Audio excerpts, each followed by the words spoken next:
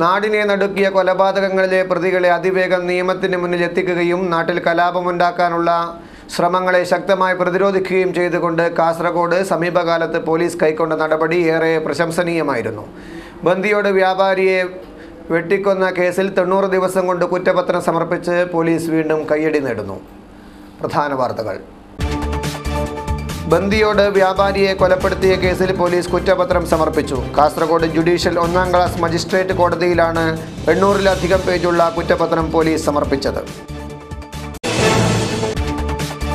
റിയാസ് മൗലവി വധക്കേസിന്റെ വിചാരണ നടപടികൾ ഉടൻ ആരംഭിക്കും. ജുഡീഷ്യൽ കസ്റ്റഡിയിലിരിക്കെ തന്നെ പ്രതികൾ വിചാരണയ്ക്ക് വിധേയമാകും. കേന്ദ്ര സർക്കാർ നടപ്പിലാക്കുന്നത് ജനവിരുദ്ധ നയങ്ങളാണെന്ന് ഡിവൈഎഫ്ഐ ജില്ലാ സെക്രട്ടറി കെ മണികണ്ഠൻ. ഡിവൈഎഫ്ഐ വടക്കൻ മേഖല കാൽനട ജാഥയ്ക്ക് കാസർഗോഡ് നഗരത്തിൽ ഉജ്ജ്വല സ്വീകരണം. കാലിയടുക്കത്തെ ചെങ്ങറ സമരക്കാർക്ക് പട്ടയം നൽകണമെന്ന് പട്ടികജാതി വർഗ ഐക്യവേദി. താമസക്കാരുടെ ജീവിത നിലവാരം മെച്ചപ്പെടുത്താൻ നടപടികൾ സ്വീകരിക്കണമെന്നും ഐക്യവേദി ആവശ്യപ്പെട്ടു. ഉദ്യാവര മാട ദേശീയപാതയോരത്ത് മത്സ്യവില്പനക്കെതിരെ വ്യാപാരികളും നാട്ടുകാരും രംഗത്ത്. മത്സ്യവിപണന കേന്ദ്രമുണ്ടായിട്ടും പാതയോരത്ത് മത്സ്യം വിൽക്കുന്നത് ദുരിതമായെന്ന് വ്യാപാരികൾ. വാർത്തകൾ വിശദമായി. കടയിൽ കയറി വ്യാപാരിയെ വെട്ടിക്കൊലപ്പെടുത്തിയ സംഭവത്തിൽ പ്രതികളെ കണ്ടെത്താൻ പുലർത്തിയ ജാഗ്രത കുറ്റപത്രം തയ്യാറാക്കുന്നതിലും ആവർത്തിച്ച് പോലീസ് പ്രശംസ നേടി. ബന്ദിയോട് മണ്ടേക്കപ്പിലെ വ്യാപാരി രാമകൃഷ്ണനെ കൊലപ്പെടുത്തിയ കേസിലാണ് കാസർഗോഡ് ജുഡീഷ്യൽ 1ാം ക്ലാസ് മജിസ്ട്രേറ്റ് കോടതിയിൽ പോലീസ് കുറ്റപത്രം സമർപ്പിച്ചത്. കുമ്പള CI VV മനോജാണ് രാമകൃഷ്ണ വധക്കേസിൽ 800 പേജിലധികമുള്ള കുറ്റപത്രം കാസർഗോഡ് ജുഡീഷ്യൽ 1ാം ക്ലാസ് മജിസ്ട്രേറ്റ് കോടതിയിൽ സമർപ്പിച്ചത്. മെയ് 4-നാണ് വ്യാപാരിയായ രാമകൃഷ്ണയെ ഒരു സംഘം ആളുകൾ കടയിൽ കയറി വെട്ടിക്കൊലപ്പെടുത്തിയത്. കേസിൽ 90 ദിവസത്തിനുള്ളിലാണ് പോലീസിന്റെ കുറ്റപത്ര സമർപ്പണം. ഇതോടെ കേസിൽ റിമാൻഡിൽ കഴിയുന്ന പ്രതികളായ ഉമ്മർ ഫാറൂഖ്, നൌഷാദ് ഷെയ്ഖ്, കെ അഷറഫ്, അബ്ദുൾ ആരിഫ് തുടങ്ങിയവരുടെ ജാമ്യസാധ്യതയും അടഞ്ഞു. കേസിൽ വേഗത്തിലുള്ള അന്വേഷണത്തിലൂടെ പ്രതികളെ കണ്ടെത്തിയതിൽ നാട്ടുകാരും പോലീസിനെ അഭിനന്ദിക്കുന്നുണ്ട്. കുറ്റകൃത്യം ചെയ്ത ആയുധങ്ങൾ കണ്ടെത്താനും പോലീസിന് ഏറെ ബുദ്ധിമുട്ടേണ്ടി വന്നിരുന്നു. കുറ്റപത്രം സമർപ്പിച്ചതോടെ വിചാരണ നടപടികൾ വേഗത്തിൽ ആരംഭിക്കാനും സാധ്യതയുണ്ട്. News desk KCN. പ്രമാദമായ റിയാസ് മൗലവി വധക്കേസിന്റെ വിചാരണ നടപടികൾ ഉടൻ ആരംഭിക്കും. Kannur crime branch SP doctor A ശ്രീനിവാസയുടെ നേതൃത്വത്തിലുള്ള പ്രത്യേക അന്വേഷണ സംഘമാണ് കേസിൽ കുറ്റപത്രം സമർപ്പിച്ചത്. കേസിൽ സ്പെഷ്യൽ പ്രോസിക്യൂട്ടറായി കോഴിക്കോട്ടെ പ്രമുഖ അഭിഭാഷകനായ അശോകനെ സർക്കാർ നിയമിച്ചിട്ടുണ്ട്. മദ്രസ അധ്യാപകനായ കാസർഗോഡ് ചൂരിയിലെ റിയാസ് മൗലവിയെ കൊലപ്പെടുത്തിയ കേസിന്റെ വിചാരണ നടപടികളാണ് ഉടൻ ആരംഭിക്കുക. ഇതിനു മുന്നോടിയായി 1ാം ക്ലാസ് മജിസ്ട്രേറ്റ് കോടതിയിൽ നിന്നും ജില്ലാ സെഷൻസ് കോടതിയിലേക്ക് മാറ്റിയ കേസിന് നമ്പർ ഇട്ടു. കേസ് നമ്പർ വന്നതോടെയാണ് വിചാരണ തുടങ്ങാനുള്ള സാധ്യതകൾ തെളിഞ്ഞത്. പ്രതികൾ ജുഡീഷ്യൽ കസ്റ്റഡിയിലിരിക്കെ തന്നെ വിചാരണ നടക്കുന്നുവെന്ന പ്രത്യേകതയും റിയാസ് മൗലവി കേസിനുണ്ടാകും. മാർച്ച് 20-നാണ് കർണാടക മടിക്കേരി സ്വദേശിയായ റിയാസ് മൗലവിയെ പഴയച്ചൂരിയിൽ വെട്ടിക്കൊലപ്പെടുത്തിയത്. കേസിൽ കേളുകുട്ടെ സ്വദേശികളായ നിതിൻ, അഖിലേഷ്, രാജേഷ് തുടങ്ങിയ പ്രതികൾ റിമാൻഡിലാണ്. Kannur crime branch SP doctor A ശ്രീനിവാസയുടെ നേതൃത്വത്തിലുള്ള പ്രത്യേക അന്വേഷണ സംഘം കേസിൽ 90 ദിവസത്തിനുള്ളിൽ കുറ്റപത്രം സമർപ്പിച്ചിരുന്നു. സ്പെഷ്യൽ പ്രോസിക്യൂട്ടറായി കോഴിക്കോട്ടെ പ്രമുഖ അഭിഭാഷകൻ അശോകൻ ഹാജരാകും. News desk KCN. പശുവിൻ്റെ പേരിൽ സംഘപരിവാർ പ്രസ്ഥാനങ്ങൾ രാജ്യത്ത് ന്യൂനപക്ഷ വേട്ട നടത്തുകയാണെന്ന് ഡിവൈഎഫ്ഐ സംസ്ഥാന കമ്മിറ്റി അംഗം K സബീഷ്. ആഗസ്റ്റ് 15-ന് നടക്കുന്ന യുവജന പ്രതിരോധത്തിന് മുന്നോടിയായുള്ള വടക്കൻ മേഖലാ ജാഥയ്ക്ക് കാസർഗോഡ് നൽകിയ സ്വീകരണ യോഗത്തിൽ സംസാരിക്കുകയായിരുന്നു അദ്ദേഹം. കേന്ദ്ര സർക്കാർ നടപ്പിലാക്കി വരുന്നത് ജനവിരുദ്ധ നയങ്ങളാണെന്ന് യോഗത്തിൽ സംസാരിച്ച ഡിവൈഎഫ്ഐ ജില്ലാ സെക്രട്ടറി കെ മണികണ്ഠൻ ആരോപിച്ചു.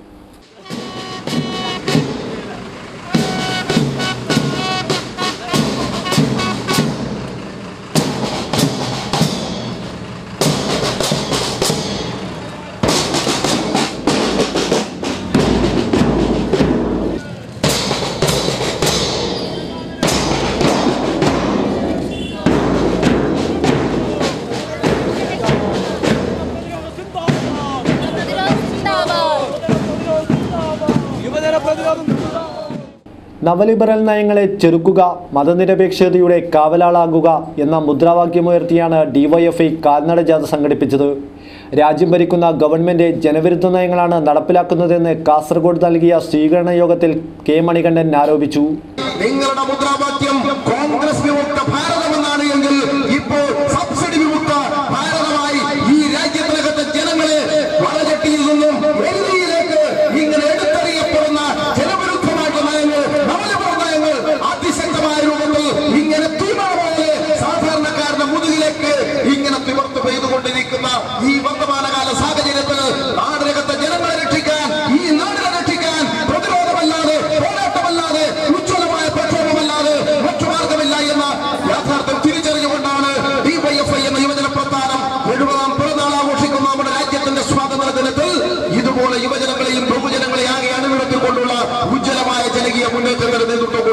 തീരുമാനിച്ചിട്ടുള്ളത്. ഇന്നത്തെ കോൺഗ്രസ് നാളത്തെ BJP-ക്കാരാണ്. പശുവിന്റെ പേരിൽ സംഘപരിവാർ പ്രസ്ഥാനങ്ങൾ ന്യൂനപക്ഷ വേട്ട നടത്തുകയാണെന്ന് യോഗത്തിൽ സംസാരിച്ച DYFI സംസ്ഥാന കമ്മിറ്റി അംഗം K. സബീഷ് ആരോപിച്ചു. സ്വീകരണ യോഗത്തിൽ ജില്ലാ joint secretary TK Manoj, B. Vaishakh, AV Sivaprasad, Anil Chennikkara, Zubair തുടങ്ങിയവർ സംസാരിച്ചു. News desk KCN. ചെങ്ങറ സമരക്കാർക്ക് സർക്കാർ കാലിയടുക്കത്ത് അനുവദിച്ച ഭൂമിക്ക് പട്ടയം നൽകണമെന്ന് പട്ടികജാതി വർഗ ഐക്യവേദി ആവശ്യപ്പെട്ടു. ഇവരുടെ ജീവിത നിലവാരം മെച്ചപ്പെടുത്താൻ പട്ടികജാതി വികസന വകുപ്പ് അനുവദിച്ച 11.5 കോടി രൂപയുടെ വികസന പ്രവർത്തനങ്ങൾ നടപ്പിലാക്കണമെന്നും ഭാരവാഹികൾ ആവശ്യപ്പെട്ടു. 2010 പട്ടികജാതി വികസന വകുപ്പ് കാസർഗോഡ് പെരിയയിൽ 166 ഏക്കർ ഭൂമി ഏറ്റെടുത്ത് 70% പട്ടിക വിഭാഗക്കാർക്കും 30% പിന്നോക്കക്കാർക്കും വിതരണം ചെയ്യുകയും വീട് നിർമ്മിച്ച് കൃഷി ചെയ്ത് ജീവിക്കാൻ 11.5 കോടി രൂപയും അനുവദിച്ചിരുന്നു. ഡോക്ടർ KR നാരായണന്റെ പേരിൽ സൊസൈറ്റി രൂപീകരിച്ച് ജില്ലാ കളക്ടറെ ചെയർമാനാക്കി കമ്മിറ്റി രൂപീകരിച്ച് 85 കുടുംബങ്ങളെ പുനരധിവസിപ്പിച്ചു. അതേസമയം ചെങ്ങറ സമരത്തിൽപ്പെട്ടവർ മുൻ മുഖ്യമന്ത്രി VS അച്യുതാനന്ദനുമായി ഉണ്ടാക്കിയ ചർച്ചയിലാണ് പട്ടിക വിഭാഗക്കാർക്ക് 50 സെന്റും ജനറൽ വിഭാഗക്കാർക്ക് 25 സെന്റ് ഭൂമിയും അനുവദിച്ചത്. എന്നാൽ ചെങ്ങറ സമരക്കാർക്ക് സർക്കാർ നൽകിയ ഭൂമിക്ക് പട്ടയം ലഭ്യമായിട്ടില്ല. അതേസമയം കരമടച്ച് ഉടൻ പട്ടയം നൽകണമെന്ന് പട്ടികജാതി പട്ടികവർഗ ഐക്യവേദി ഭാരവാഹികൾ ആവശ്യപ്പെട്ടു. കഴിവ് കെട്ട ഒരു ഭരണം സംവിധാനം നന്നായിട്ടില്ലാത്ത ഒരു കമ്മിറ്റിയാണ് കളക്ടർ ചെയർമാനായിട്ടുള്ള കമ്മിറ്റി.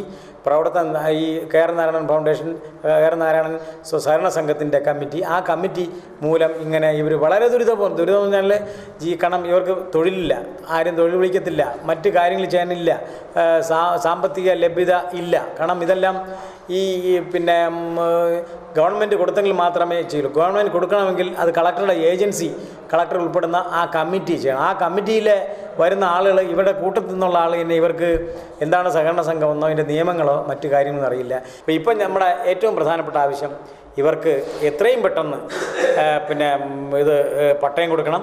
സമരക്കാരുടെ പുനരധിവാസത്തിനായി സർക്കാർ അനുവദിച്ച 11.5 കോടി രൂപ തിരിമറി നടത്തിയതുമൂലം ചെങ്ങരക്കാർ ദുരിതപൂർണമായ ജീവിതമാണ് നയിച്ചു വരുന്നത്. വാർത്താസമ്മേളനത്തിൽ ഐക്യവേദി സംസ്ഥാന രക്ഷാധികാരി ഐത്തിയൂർ സുരേന്ദ്രൻ, ശിവരാമൻ ചിയാരം, വൈക്കം കുട്ടപ്പൻ, പട്ടം ശശിധരൻ തുടങ്ങിയവർ സംബന്ധിച്ചു.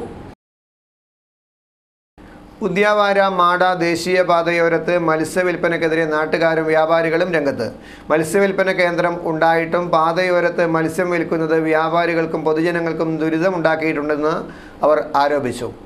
വേണ്ട നടപടികൾ സ്വീകരിക്കാത്ത പക്ഷം ശക്തമായ പ്രക്ഷോഭ നടപടികൾ സംഘടിപ്പിക്കുമെന്ന് വ്യാപാരികൾ അറിയിച്ചു. ഉദ്യാവര മാട ദേശീയപാതയോരത്തെ മത്സ്യവില്പന വ്യാപകമായതോടെ പൊതുജനങ്ങൾ ദുരിതത്തിലായിരിക്കുകയാണ്. അഴുക്കുവെള്ളം ഒഴുകിപ്പോകുന്നതും ദുർഗന്ധവും മൂലം യാത്രക്കാരും ഏറെ ദുരിതത്തിലാണ്. ദേശീയപാതയോരത്തെ വ്യാപാരികളും ബിൽഡിംഗ് ഓണേഴ്സും മറ്റും പാതയോരത്ത് മത്സ്യവില്പന നടത്തുന്നവർക്കെതിരെ ജില്ലാ കളക്ടർക്കും പഞ്ചായത്ത് പോലീസ് അധികാരികൾക്കും പരാതി നൽകിയിട്ടുണ്ട്. മഞ്ചേശ്വരം ബ്ലോക്ക് പഞ്ചായത്തിന് മുന്നിൽ മത്സ്യവില്പന കേന്ദ്രമുണ്ടെങ്കിലും അധികം ആളുകളും ദേശീയപാതയോരത്ത് മത്സ്യവില്പന തുടരുകയാണെന്നും ഇതുമൂലം പ്രദേശവാസികളടക്കമുള്ളവർ ഏറെ ദുരിതത്തിലായിരിക്കുകയുമാണെന്ന് വ്യാപാരികൾ പറയുന്നു. ഇവിടെ കച്ചവടം ചെയ്യുന്നത് ഏകദേശം 15-20 കൊല്ലത്തോളായി. എന്നിട്ട് നമ്മളെ കച്ചവടത്തിന് ഇപ്പോൾ ഭയങ്കരമായിട്ട് ബുദ്ധിമുട്ട് വരുന്നു. കാരണം എന്തെന്ന് പറഞ്ഞെങ്കിൽ നമ്മളെ ഷോപ്പിൻ്റെ മുമ്പിലെല്ലാം മീൻ കച്ചവടം, അത് രാവിലെ മുതൽ രാത്രി 10 മണി വരെ കച്ചവടം നടക്കുകയാണ്.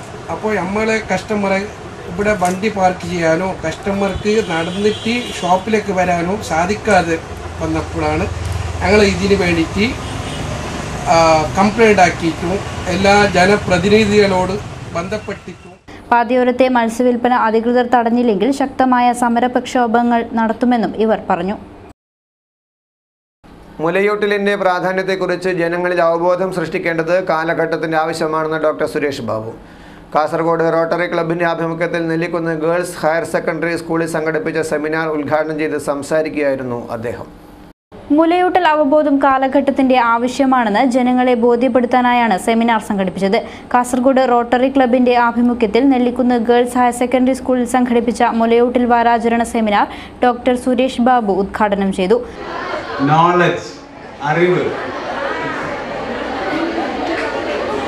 അറിവുണ്ടാകുമ്പോൾ നമ്മുടെ എനർജി ലെവൽ വളരെ നന്നായിട്ട് ഉയർന്നു വരും. അപ്പോൾ നമ്മുടെ അറിവ് വർദ്ധിപ്പിക്കാനുള്ള എന്ത് കാര്യം നമ്മൾ ചെയ്താലും നമ്മുടെ ഊർജം അല്ലേ. ഇപ്പൊ വീട്ടിൽ ആർക്കും അറിയാത്തൊരു കാര്യം നിങ്ങൾ പഠിച്ചിട്ട് വീട്ടിൽ പോയാൽ എങ്ങനെ ഉണ്ടാവും നിങ്ങളുടെ അവസ്ഥ? ഇപ്പൊ എന്റെ വീട്ടിൽ ആർക്കും കമ്പ്യൂട്ടർ അറിയില്ല, എനിക്ക് മാത്രം അറിയാം. ഞാൻ എങ്ങനെ ഉണ്ടാവും? എന്റെ എനർജി ലെവൽ വളരെ ഉയർന്നായിരിക്കും അല്ലേ?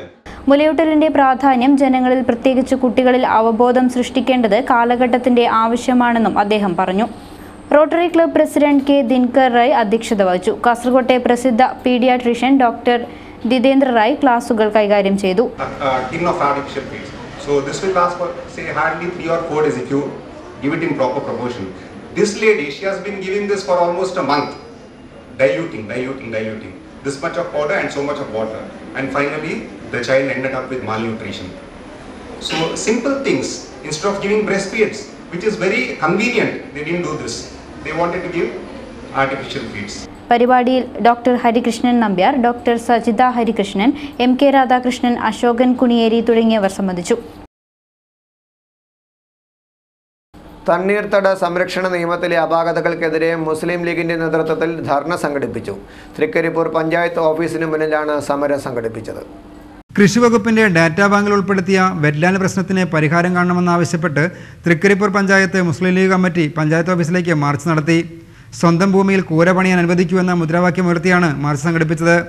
തൃക്കരിപ്പൂർ ബാഫക്കി തങ്ങൾ സൗധത്തിൽ നിന്ന് ആരംഭിച്ച മാർച്ച് ടൗൺ ചുറ്റി പഞ്ചായത്ത് ഓഫീസിന് മുന്നിൽ സമാപിച്ചു. തുടർന്ന് ധർണാ സമരം ലീഗ് ജില്ലാ ജനറൽ സെക്രട്ടറി MC കമറുദ്ദീൻ ഉദ്ഘാടനം ചെയ്തു. മന്ത്രിയോട് ഞങ്ങളുടെ ജനപ്രതിനിധികൾ നിരന്തരമായി ഇത് സംബന്ധിച്ച് സംസാരിച്ചു. റവന്യൂ വകുപ്പ് മന്ത്രി നമ്മുടെ ജില്ലക്കാരനാണ്. അദ്ദേഹത്തിന് ഈ വകുപ്പിൽ വല്ല അധികാരമുണ്ടോ എന്ന് എനിക്കറിയില്ല. ഒക്കെ കൈകാര്യം ചെയ്യുന്നത് മാർക്സിസ്റ്റ് പാർട്ടിയും CPM ആണെന്നാണ് ഞാൻ കേട്ടത്. അധികാരമുണ്ടോ എന്നെനിക്കറിയില്ല. എങ്കിലും കാനൻ രാജേന്ദ്രൻ ഒരല്പം അധികം സംസാരിക്കാറൊക്കെ ഉണ്ട്. അപ്പൊ ബഹുമാന്യനായ റവന്യൂ വകുപ്പ് മന്ത്രി ഈ കാര്യത്തിൽ ഒരു നിയമം മൂലം സംരക്ഷിക്കും, അതിൽ അടിയന്തരമായി ഒരു നിയമം കൊണ്ടുവരും, ഇതിന്റെ വിഷമങ്ങൾ ഞങ്ങൾ മനസ്സിലാക്കിയിട്ടുണ്ട് എന്ന് ഞങ്ങളുടെ ജനപ്രതിനിധികളോട് പറഞ്ഞു. M അബ്ദുള്ള ഹാജി അധ്യക്ഷത വഹിച്ചു. നേതാക്കളായ MDP Kareem, VK Bava, Sattar Vadakkumpad, Shamsuddin IT, KP Muhammad എന്നിവർ പ്രസംഗിച്ചു. വെറ്റ്ലാൻഡ് നിയമത്തിൽ ഉൾപ്പെട്ടതോടെ തൃക്കരിപ്പൂർ പഞ്ചായത്തിൽ നിരവധി കുടുംബങ്ങൾക്കാണ് വീട് നിർമ്മാണത്തിന് അനുമതി ലഭിക്കാതെ ബുദ്ധിമുട്ടുന്നത്. കരഭൂമി കുറവായ തീരമേഖലയിൽ നിയമത്തിൽ കാതലായ മാറ്റം വേണമെന്നാവശ്യപ്പെട്ടാണ് മുസ്ലിം ലീഗ് മാർച്ച് സംഘടിപ്പിച്ചത്. നിർമ്മാണ മേഖലയിൽ മണൽ പ്രതിസന്ധി രൂക്ഷമായി. മണൽ ബുക്കിംഗ് കാര്യക്ഷമമാക്കണമെന്നാവശ്യപ്പെട്ട് നിർമ്മാണ തൊഴിലാളി യൂണിയൻ CITU ജില്ലാ കമ്മിറ്റിയുടെ ആഭിമുഖ്യത്തിൽ RD ഓഫീസിലേക്ക് മാർച്ച് നടത്തി. ആവശ്യക്കാർക്ക് മണൽ ന്യായവിലക്ക് ലഭ്യമാക്കുക, നിർമ്മാണ രംഗത്തെ പ്രതിസന്ധി പരിഹരിക്കുക തുടങ്ങിയ ആവശ്യങ്ങളുയർത്തിയാണ് സമരം നടന്നത്. നിർമ്മാണ തൊഴിലാളി യൂണിയൻ CITU ജില്ലാ കമ്മിറ്റിയുടെ നേതൃത്വത്തിലായിരുന്നു RD ഓഫീസ് മാർച്ച് നടത്തിയത്. സമരത്തിൽ 100 കണക്കിന് തൊഴിലാളികൾ പങ്കെടുത്തു. CITU ജില്ലാ സെക്രട്ടറി TK രാജൻ മാർച്ച് ഉദ്ഘാടനം ചെയ്തു. ആ പദ്ധതി ആവിഷ്കരിക്കണമെങ്കിൽ ഖജനാവിൽ പണം വേണം. ഖജനാവിൽ പണം വേണമെങ്കിൽ നികുതി വരുമാനം വർദ്ധിക്കണം, രാജ്യത്ത് ഉൽപ്പാദനം വർദ്ധിക്കണം, ഉൽപ്പാദനക്ഷമത വർദ്ധിക്കണം, രാജ്യത്തെ കാർഷിക മേഖല പുഷ്ടിപ്പെടണം. ഇതെല്ലാം തകർത്ത് തരിപ്പണമാക്കുന്ന നിലപാടാണ് കഴിഞ്ഞ നിരവധി വർഷക്കാലമായി നമ്മൾ രാജ്യത്ത് നടക്കുന്നത്. ഞാൻ സൂചിപ്പിച്ചത് അടിസ്ഥാനപരമായ പ്രശ്നങ്ങൾ പൂർണ്ണമായി പരിഹരിക്കാൻ സാധിക്കുന്ന ഒരു വ്യാപകവും ഞങ്ങൾക്കില്ല. പക്ഷെ ഇവിടെ പ്രശ്നം എന്താ? ഈ ജില്ലക്കകത്ത് പരിമിതമായി കിട്ടുന്ന പണി പോലും നിഷേധിക്കാൻ തക്ക വിധത്തിലുള്ള സമീപനമാണ് രാജ്യത്തെ ഈ സംസ്ഥാനത്തെ ജില്ലക്കകത്തെ അധികാരികൾ എടുക്കുന്നത്. CITU ജില്ലാ പ്രസിഡന്റ് K ബാലകൃഷ്ണൻ അധ്യക്ഷനായി. M രാമൻ, മുനമ്പത്ത് ഗോവിന്ദൻ, MV ചന്ദ്രൻ, ബെല്ലാരാജൻ, EK നാരായണൻ, P കൃഷ്ണൻ തുടങ്ങിയവർ സംസാരിച്ചു. SYS ജില്ലാതല പ്രഖ്യാപന സമ്മേളനം ആഗസ്റ്റ് 5-ന് കാഞ്ഞങ്ങാട് ടൗൺ ഹാളിൽ വെച്ച് നടക്കും. യൂണിറ്റുകളെ പ്രതിനിധീകരിച്ച് വിവിധ ജില്ലകളിൽ നിന്നായി 800 പ്രതിനിധികൾ പങ്കെടുക്കും. ഭാരവാഹികൾ വാർത്താസമ്മേളനത്തിലാണ് ഇക്കാര്യം അറിയിച്ചത്. യുവത്വം നാടുണർത്തുന്നു എന്ന പ്രമേയത്തിൽ SYS ജില്ലയിൽ 400 കേന്ദ്രങ്ങളിലായി യൂണിറ്റ് സമ്മേളനങ്ങൾ നടത്തും. 2017 ഒക്ടോബർ, നവംബർ മാസങ്ങളിൽ നടക്കുന്ന സമ്മേളനങ്ങളുടെ ജില്ലാതല പ്രഖ്യാപന സമ്മേളനം ഓഗസ്റ്റ് 5-ന് കാഞ്ഞങ്ങാട് ടൗൺ ഹാളിൽ വെച്ചാണ് നടക്കുന്നത്. യൂണിറ്റുകളെ പ്രതിനിധീകരിച്ച 800 പ്രതിനിധികൾ സമ്മേളനത്തിൽ പങ്കെടുക്കും. വിരുന്ന്, കുടുംബ സംഗമം, ആരവം, സാധന ദിനം, സാധന ക്ലിനിക്ക്, ശുചിത്വ ദിനം, താപൃതദേവ, പൈതൃക സംഗമം, യുവസഭ, എജ്യുമേറ്റ്, വായനാ മത്സരം, നാട്ടുണർവ് തുടങ്ങിയ വിവിധ പദ്ധതികൾ സ്ത്രീകളെയും കുട്ടികളെയും യുവാക്കളെയും എല്ലാവരെയും ശാക്തീകരിക്കുക എന്ന ഉദ്ദേശത്തോടെയാണ് പരിപാടി സംഘടിപ്പിക്കുന്നത്. സമൂഹത്തിൻ്റെ മൊത്തം ബാധിച്ചിരിക്കുന്ന ജീർണതകളെക്കുറിച്ച് സമൂഹത്തെ ബോധവൽക്കരിക്കുക എന്ന ലക്ഷ്യം കൂടി സമ്മേളനത്തിനുണ്ട്. കാഞ്ഞങ്ങാട്ട് നടന്ന വാർത്താ സമ്മേളനത്തിൽ ജില്ലാ സെക്രട്ടറി അഷ്റഫ് കരിപ്പോടി, മടിക്കി അബ്ദുള്ള ഹാജി, ഹമീദ് മൗലവി കൊളവയൽ, അഷ്റഫി ആരങ്ങാടി, മുഹമ്മദ് കുഞ്ഞി ഹാജി ആരങ്ങാടി, അബ്ദുൽ സിത്താർ പഴയ കടപ്പുറം, ബഷീർ മങ്കയം തുടങ്ങിയവർ പങ്കെടുത്തു. പ്രധാന വാർത്തകൾ ഒരിക്കൽ കൂടി. ബന്ദിയോട് വ്യാപാരിയെ കൊലപ്പെടുത്തിയ കേസിൽ പോലീസ് കുറ്റപത്രം സമർപ്പിച്ചു. കാസർഗോഡ് ജുഡീഷ്യൽ 1-ാം ക്ലാസ് മജിസ്ട്രേറ്റ് കോടതിയിലാണ് 800-ലധികം പേജുള്ള കുറ്റപത്രം പോലീസ് സമർപ്പിച്ചത്. റിയാസ് മൗലവി വധക്കേസിന്റെ വിചാരണ നടപടികൾ ഉടൻ ആരംഭിക്കും. ജുഡീഷ്യൽ കസ്റ്റഡിയിലിരിക്കെ തന്നെ പ്രതികൾ വിചാരണയ്ക്ക് വിധേയമാകും. കേന്ദ്ര സർക്കാർ നടപ്പിലാക്കുന്നത് ജനവിരുദ്ധ നയങ്ങളാണെന്ന് ഡിവൈഎഫ്ഐ ജില്ലാ സെക്രട്ടറി കെ മണികണ്ഠൻ. ഡിവൈഎഫ്ഐ വടക്കൻ മേഖല കാൽനട ജാഥയ്ക്ക് കാസർഗോഡ് നഗരത്തിൽ ഉജ്ജ്വല സ്വീകരണം. കാലിയടുക്കത്തെ ചെങ്ങറ സമരക്കാർക്ക് പട്ടയം നൽകണമെന്ന് പട്ടികജാതി വർഗ ഐക്യവേദി.